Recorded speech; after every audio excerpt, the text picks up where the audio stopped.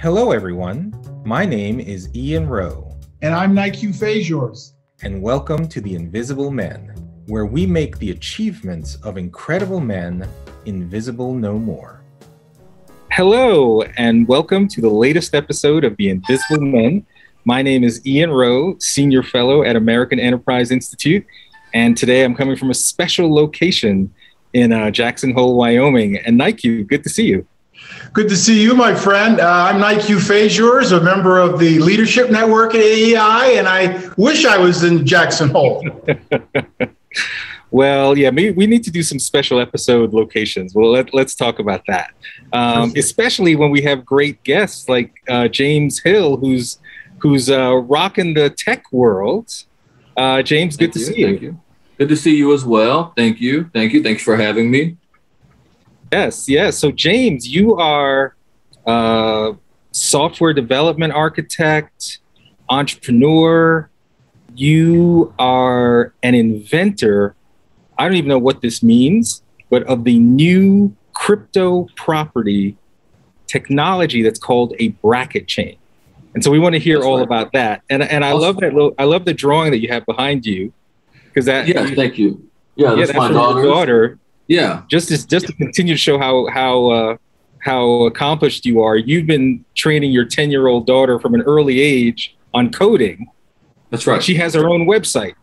She does. Yeah. It's called girlcodeclothing.com. She's been working on it for a couple months. So be on the lookout. So James, you're already in the overachiever category. So it's really good to see you, man. So before you tell us about the BracketChain, tell us a little bit about James. Before you even knew about what a crypto property meant, and any experience that you had early in life that helped shape your kind of worldview. Yeah, well, I don't want to go too far back, but I'll say one of my earliest memories that really shaped my understanding and eagerness to get involved in property was here in St. Louis, on the south side of St. Louis, right on California and Utah. There was a small business owned by the Nation of Islam, a gentleman by the name of Robert Earl Muhammad.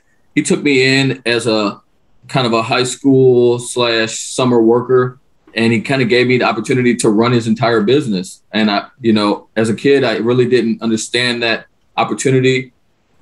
But now looking back, it was such a position to have, to be able to call anywhere in the world on behalf of this company. Even though it was a small company, we treated it like a corporation. And, I was able to bring that company from its small beginnings, even at an early age, to start generating, thousands of dollars a day. And, it was a really great experience for him and his family. I got to really learn a lot about his culture and about the Nation of Islam and his kids. And it helped kind of mold me into the person that I am. So I really like to outreach and, just kind of reach back a little bit. And that's how I got into just valuing neighborhoods and property, and then also valuing the information you get from kind of taking responsibility for a small business. So that's definitely where I kind of got my start. Got it. And it sounds like you like business runs in the family. Maybe, yeah, you could say that. At least it's starting to. Yeah, because you own a company with your wife? I do, right. My wife and I founded Alambda Systems in 2014. I, software developer. She's has a double master's from SLU. I went to Webster. My background is in technology. Hers is in business. She's been running corporate boardrooms at local SLU as well as SSM for the past 10 years. So she helped me build my business and build my connections with the government. And so now, we have our top secret clearance with the government, and we have our facility clearances. We've got contracts with companies like Northrop Grumman, Peraton, Lygos, Boeing, just to kind of name some of the few companies we've worked with, Microsoft as well. So she's really helped build that business. Her business acumen is just amazing. So I just really kind of sit back and let her do her thing. And I focus on the software development and the technology. and it's kind of a really good pair, definitely. James, what do you think it was that gentleman saw in you that he gave you the keys to his business at such a young age? I think for me is I don't covet other people. At least I try not to. So he was able to trust me, with everything, because I wasn't really after the money per se. I do like money. Don't get me wrong, but I don't want his money. I want my money. So I think he kind of got that sense from me. So he was able to trust me to be able to kind of handle that responsibility. Not to say that I never made mistakes or anything like that, but I definitely own up to whatever mistakes I ever make and try to increase my value and how I'm able to bring more to a situation. So over time, he realized that. So he was able to, offer me, a higher and higher position, more money. We opened up a couple more locations. He has 3 locations still now. He's in St. Louis. He has his own brand of laundry detergent called Lift. He just recently got that trademarked. So be on the lookout for that. He has a really great business group called Backing Black, BIB. It's a group on Facebook, and it's really a nice organization. It's more of a certification that your business can get. So he saw that, I was able to kind of latch on to some of his concepts and help him grow those concepts. I was really eager to make an impression because, school where I came from more of a white neighborhood and white environments where the narrative was that, Blacks can't do anything right. And I just always thought that was wrong and it didn't make any sense to me. So the first opportunity that I got to get into a position of any kind of power, I just wanted to just bulldoze through any kind of like preconceived notions about what I was capable of doing, to really put a lot of those misconceptions to rest. So that was kind of what I think he really saw there. And he gave me, the ability to kind of prove myself. Again, not to say I never made mistakes, but every time I made a mistake, I was able to come and say, I see what, problem was and really address it and be able to resolve it and move forward. So it was a great opportunity. I still have a really good connection with Brother Robert. We talk all the time. His son actually is mentoring through me now. His son's going to go to my academy and we're doing the software development training with him. So it's been a great kind of like full circle, definitely. Got it. And before you describe what crypto property BracketChain, how did you make the transition into coding and programming? Where did that fascination come from? Yeah, that's interesting. So my background, my mom and my dad split up early. I went to live with my grandmother and I decided to go to the Army early. So I got emancipated, got into the Army, graduated high school at 16. I had, straight A's in school. So I was able to get into a program where if I graduated at 16, I could join the Army. So I decided to do that because I didn't have much other opportunity. The opportunity with Brother Robert was really good. It was just, I needed to go to school. I needed some other, influences. So I kind of took what I learned from him, and it was just a summer job most of the time. So, when I was in school, I had to focus on like college and other things. So the Army was something that was kind of knocking at my door. I scored really high on their ASVAB and they put me into software development. So I started writing software for the Army at like 17. I did 2 years active, 2 years inactive. Right when September 11th hit, I was in Fort Hood. And, I remember going home after that and basically getting into college. I got into Forest Park Community College. I started there doing my undergraduates, my first 2 years. And I just took the experience I had from the Army and, my undergraduates. I got a role at Savis Communications right after the September 11th. I got blessed to be able to build the American Stock Exchange, the new American Stock Exchange. So I was able to be at the ground floor building the basically the full digital system from New York all the way to LA. So I worked with Thomson Reuters and CenturyLink, which used to be Savis, to help build out all the configurations and design this new system. So that kind of helped me start getting into software development, and I realized that it was a great role for me. So I just kept at it, and I've been at it for almost 20 years now. Wow. Okay. And now here's a $64 billion question. What is crypto property technology? So crypto property technology is a technology that is designed to capture value and title of any type of object that's known to man and put it onto a new type of ledger system that's network based versus a digital ledger that is just software based. So the BracketChain is more of a physical system than it is a digital system. It's a hybrid of what we had before with credit card systems and what we have now with Bitcoin and Ethereum. It's more of a hybrid in that it has a network architecture that is closer to a DAG system, which is a one-directional graph system, which basically uses network topology algorithms to decide based on neighbor tables if these transactions are valid or not. It basically uses the underlying internet as a transaction system instead of sending everything to one central credit card system or breaking it out into a software blockchain. It uses a one-directional algorithm to decide if this transaction is valid or not. So it's a different approach, and the concept is not 100% novel, but our application of the DAG is novel in that we're using a holographic approach, and our application of the DAG and how we authenticate our NFTs and how we authenticate our wallets is totally novel.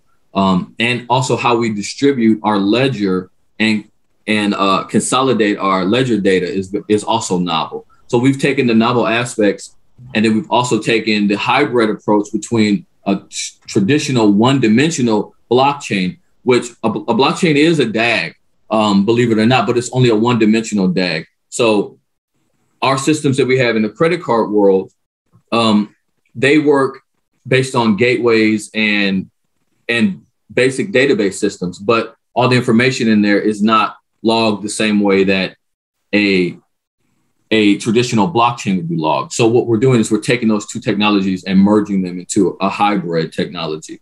So, and then on top of that, we're adding a novel way to authenticate our NFTs and our blocks. I'm sorry, and our wallets. So there's a lot of detail in the white paper. We're coming out with more documentation every day, and our team is growing as well. James, that was wonderful. And it's just a joy for, I'm sure, Ian and I to just hear you articulate and get excited and passionate about something that's transforming the world. Probably 3 episodes ago, I referenced a story that I think I read in Detroit about a 50-something-year-old brother that had hit the lottery and won $30,000. And what he ended up doing with the $30,000 is buying a $25,000 gold chain, which he was wearing at a gas station. He got jumped, and these kids took his chain. But what I said on the episode is, God, if he could have invested that money into some area of crypto or into your business, and think about the transformational and the generational impact that kind of investment could have had. And so do you have a message for the brothers out there that are working hard, saving money, or hit the lottery for $30,000? How should they think about this crypto stuff and investing in Coinbase and these things? I think they should think about it the same way they think about maybe the average hustle. Try to equate it to like basic math. If I add 1 + 1, I get 2, right? So if you look at crypto and you look at just about any kind of property system, they threw, first of all, let me just clarify, cryptocurrency should be really called crypto property, and that's where the Federal Reserve came out and declared that it is not a currency. None of this is currency. It's all property. They're all assets. So that's why I'm able to do what I'm doing and not actually be locked up for creating a new type of currency, because technically it's not a currency. That's just a buzzword, just kind of media spin what's going on. But I digress. What the average guy can do with this currency or this property is treat it like a property, and if they understand it for what it is, then, they'll probably have a better instinct on what to do with it. Because the guy that went to buy the gold chain, his instincts are good. Let's go buy gold. That's a good idea. But it's an old fashioned way of doing what he's trying to do. So just re-educating them and basically explaining to these guys, that they have the right idea, and they can do this. I'm working with a guy right now. I won't say his name. He's a guy from St. Louis. He came to our office and wanted consultation on crypto investing. We give him all disclaimers. We're not giving you any financial advice, but what I will tell you how to do, and I'll educate you on how to do use traditional instruments and how to apply traditional approaches like scalping and short selling and arbitrage, right? So I sat down with this guy, and he's got a really interesting background. He's got on child support and all of this stuff, but he has a decent income, but he doesn't want to put it into the traditional banks because they're going to take his money. So, I tell a lot of these guys, there's a lot of opportunity for you to control your money a lot better in the crypto market than you can in the traditional banks. So I just appeal to them as many ways as I can, right? So that's a lot of what I do. That's what I would tell these guys. It's just, my advice to anybody trying to reach out to Darryl or anybody like that is try to appeal to something that they would understand and try to break it down into a digestible nugget, And the guy, he asked me flat out, how am I going to make money? Where's my money? So that's what we just basically said. Okay, here's your Ethereum. You see this amount? Okay, wait 5 minutes. Okay, now it's up. You made money. Okay, write down how much you made. Now do that 60 times a day on $10,000. That's $6,000 a day on 30. That's only at $30 transaction fees. You make $30 on each transaction times 100 transactions a day.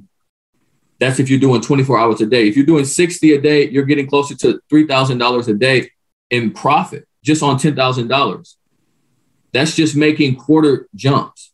So if you're essentially just watching the market, buying Ethereum, waiting for it to go up, a 0.25%, then they're generating income. So I just appeal to their instincts and what they want and what they need. I break it down into a digestible format. Right. I was actually just asking what's happening in the interim during those transactions, just for people who really want to just get a deeper understanding of how is it that money is being generated? So it's just like with any property, right? The higher demand there is, if there's people out there ready to buy it, right? They're ready to buy it at the next price. If you're in line outside at Foot Locker, right? And there's only 100 pairs of shoes for sale, right? Now, if you tell the manager, I'll pay $10 more, he might let you in before the next guy, right? So that's how the price ends up going up, because there's a limited value and there's a limited demand. So if the demand can somehow manipulate their position, the only way to do that is by offering more money, right? If you offer more than the standard price, then your sale goes through before the other guy. So that's what causes the price to go up, that demand and that competitive bidding that happens. So that competitive bidding happens as the demand increases. As the demand reduces, the reverse happens. And that's what causes the price to go down, that reverse inflation on the demand. So those two dichotomies kind of work hand in hand. So what you want to do is you want to watch the market, and you want to watch for calendar events. You want to watch for standard events like morning time, nighttime, right? You want to watch for global events like market openings. When do people wake up? That matters. When do people wake up? That matters. As soon as people wake up, they're going to start doing what? Spending money. When they're asleep, they're not spending money. So the market is going to obviously go down in certain places. So you have to understand like how you're investing.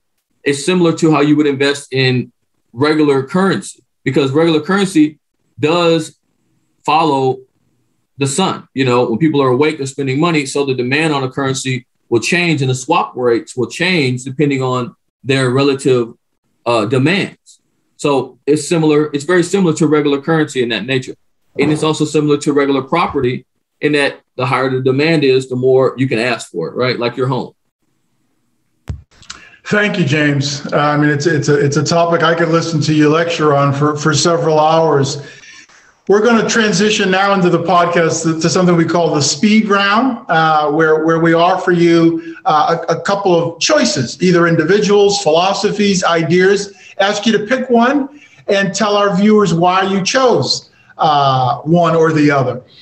Given the conversation we're having, I'm going to start with the first one, which is crypto or reparations? I think reparations. I would go with reparations. Why? Well, because reparations can also include crypto, right? So that's a false choice. Tell me more, though. What do you mean? It can include? Because reparations can include money, crypto, or whatever kind of property equals the value of the reparation. So it doesn't need to be denominated into one or two type of currencies.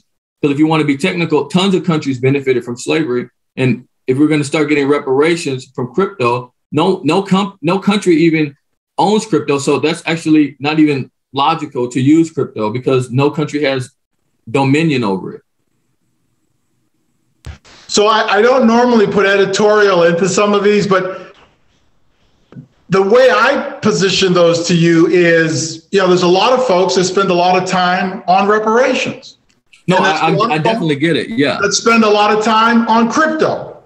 Right. So I think you've indicated through the education you provided us and where you're investing your time and your wife and so forth, that you're putting more time into building something.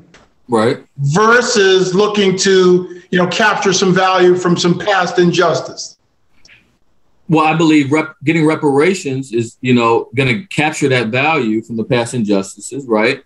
And if any of those members that are in fault, happen to have crypto, if they want to use that to pay their bill, they can, but it needs to first be converted into dollars and then given to us as dollars because that's where it's owed in dollars. Very fair. Next question, civil rights or economic development? I would say civil rights. For almost the same reason as the other question, because one would actually give you both. If you take civil rights, you would get economic development as well. So I like to pick choices where I end up getting both at the end. Okay, Malcolm or Martin? Malcolm. Give me the why, brother. Well, because, for one, he had a lot of self-control.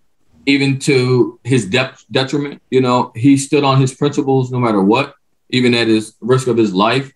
And that's admirable. And the last one, Jay-Z or Kanye? I would say, that's a hard one. Man, that's hard to pick there, man. I'm sorry. I'm going to have to. You got to do it. Oh, man. Okay.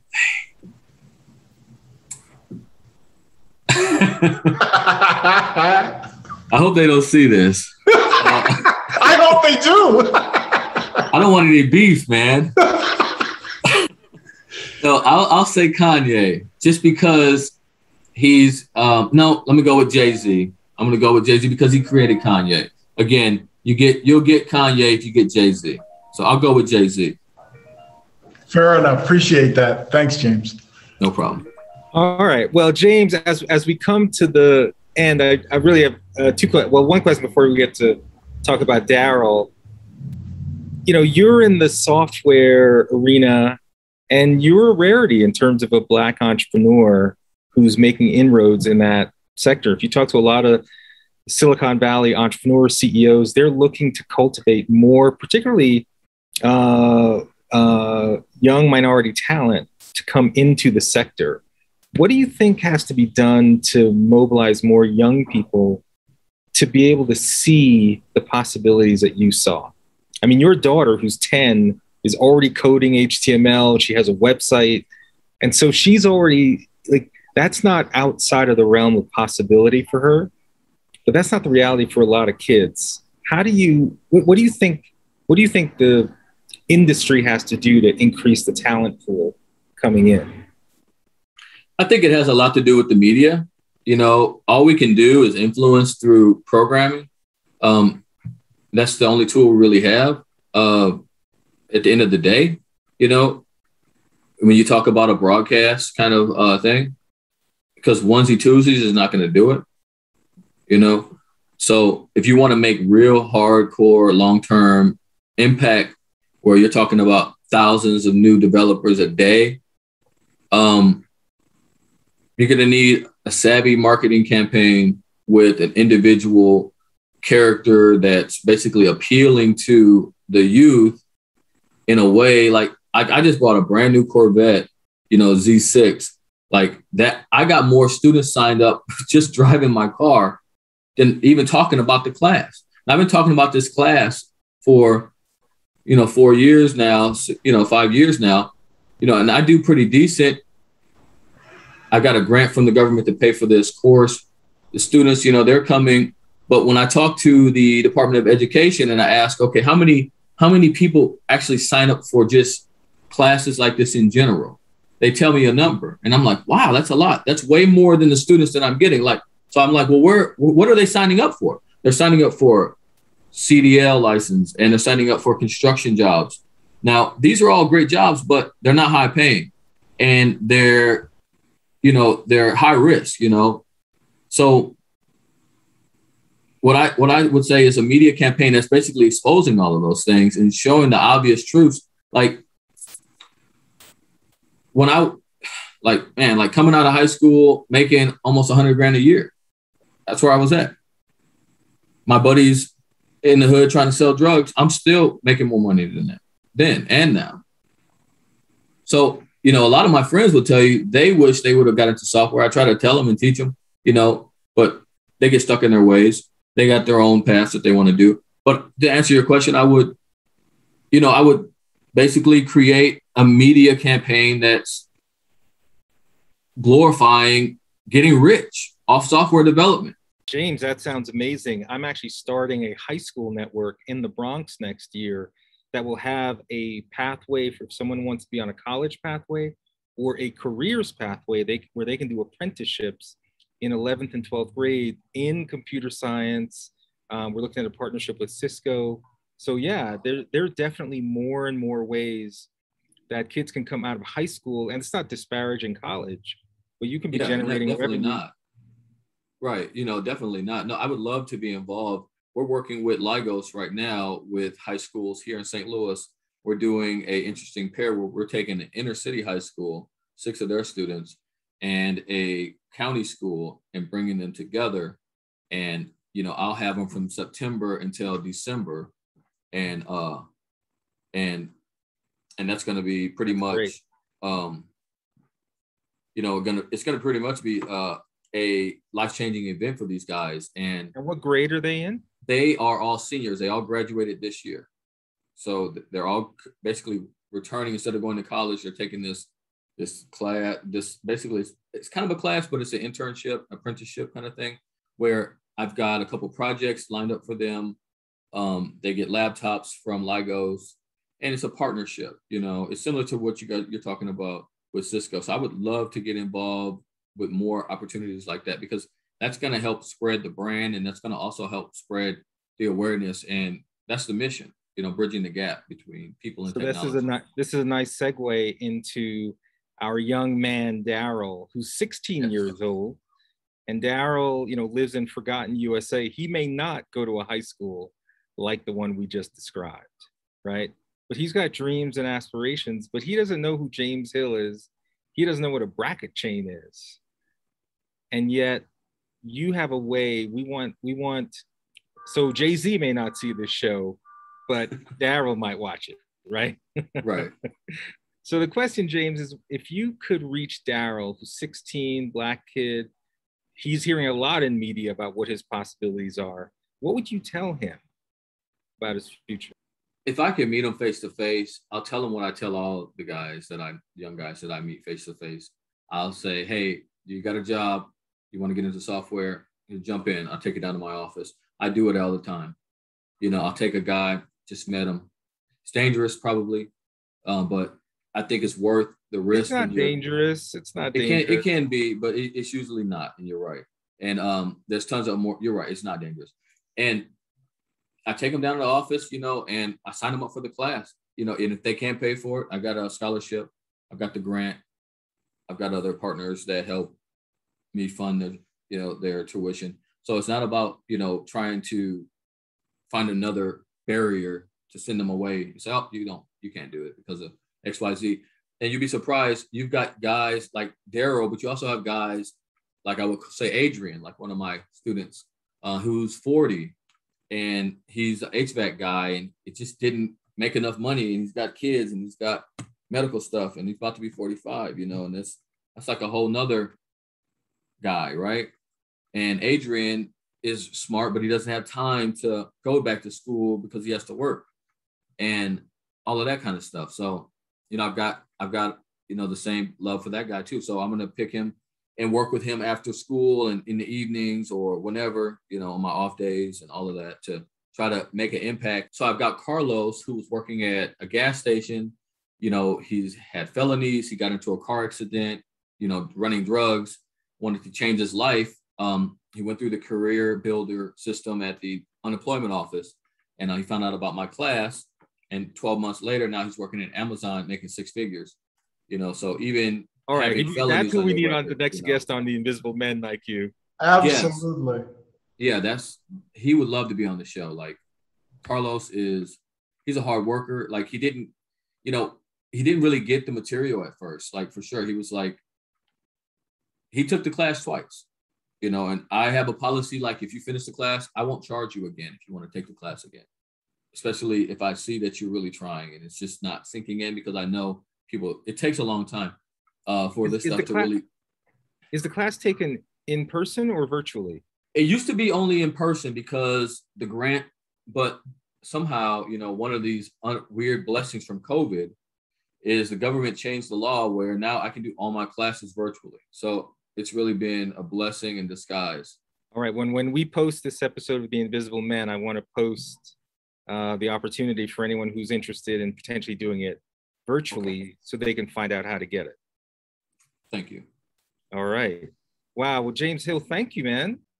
Thank you guys so much. I really appreciate being on the show.